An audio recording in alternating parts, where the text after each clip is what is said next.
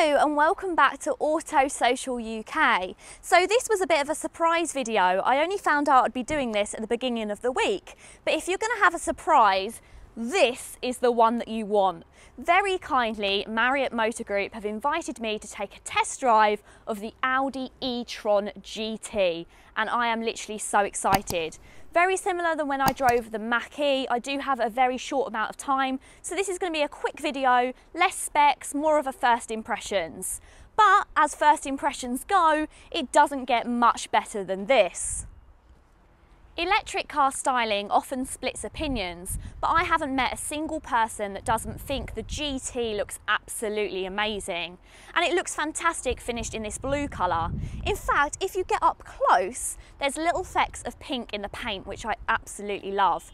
This is the Vorsprung edition, which is the German edition. There's only a few of these that have come over to the UK, and you won't be able to spec these ones up from factory. This one has 21-inch alloy wheels, which you get standard on the RS. On the usual GT, you get 20 inches as standard, so this one has the upgraded versions. But come on, do you need any bigger than 20? The bladed wheels help improve aerodynamics by minimising drag and maximising efficiency. Its silhouette is sleek and aggressive. It appears to stand out and blend in all at once. Audi described it as being sculpted by the wind, which, as pretentious as it sounds, I can kind of see. The grille can take some getting used to. It's not quite as boring as some of the electric cars on the market, but it could still come across as slightly dull. However, the reinterpretation of the honeycomb grille is a welcome design addition to liven things up slightly. It also benefits from some matrix LED headlights with Audi's laser light technology and offers a rather pretty light show, or perhaps a rather pricey light show. Something that I love about the GT is it's very specifically Audi. You can see it has design tweaks of the RS models and even the R8. It's got this beautiful design, which the chief officer of design at Audi said that he thinks this is the best car that he's ever designed. And I would have to agree, it looks absolutely fantastic, and it's definitely a head turner. Whether you prefer this or the Taycan is going to come completely down to taste. I don't think anything could come close to the Porsche, but the GT really does look a premium product and certainly gets its own personality despite being on the same platform. Interior is definitely Audi's forte. Everything looks and feels extremely high quality. This model does, however, have the extended leather pack, and without it, I'm inclined to wonder if it would have felt a little less worth the money for the price tag. Audi have managed to get the perfect blend between digital screens, but also physical buttons. There's a 12.3-inch virtual cockpit behind the wheel, switchable between different layouts, Classic, Sport and e-tron. You also get a 10.1-inch touchscreen. Everywhere, equipment is as expected, including things like adaptive cruise control, Apple CarPlay and Android Auto, adjustable mood lighting and a Bang & Olufsen sound system. The GT actually has two motors, one on the front and one on the rear, and they both have a separate output. The front has a maximum output of 235 brake horsepower, while the rear makes a maximum of 429. But you can't just add those together to get a combined output.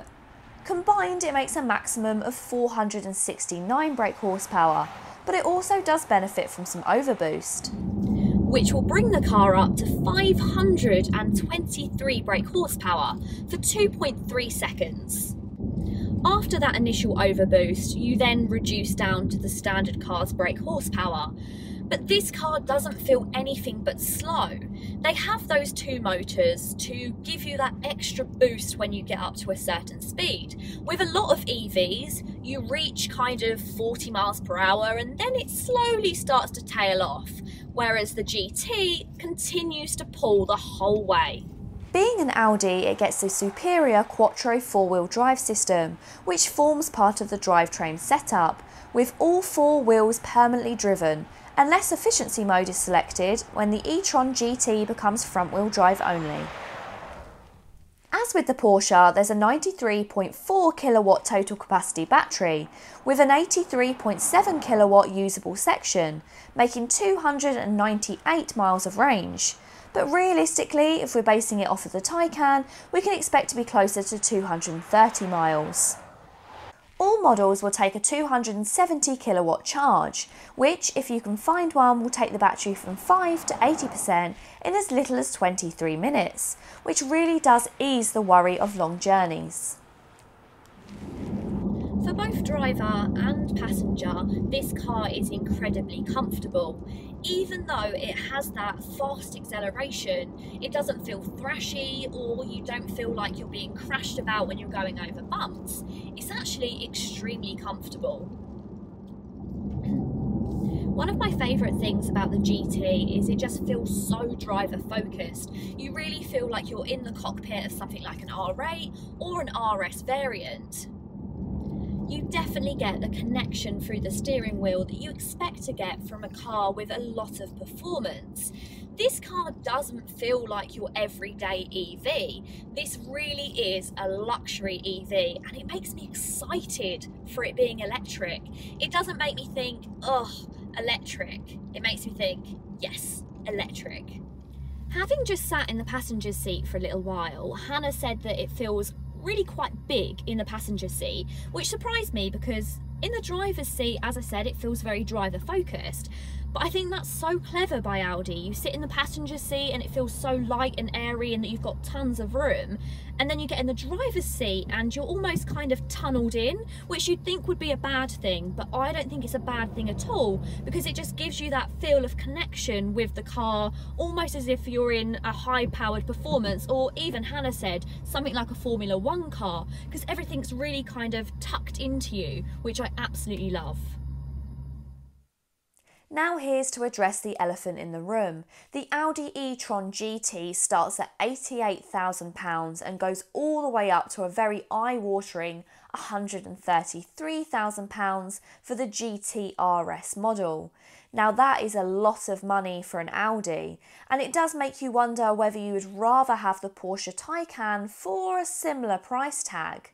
However, I do think this car does feel every bit worth the money, and it really does feel like a premium, innovative product. Thank you so much for watching this video today, and thank you to Marriott Motor Group for inviting me down to drive the GT. It's been a real pleasure. If you've liked this video, please go ahead and give it a massive thumbs up. And if you want to see more videos like this, then please make sure you go ahead and hit subscribe. Thank you so much, and until next time, bye.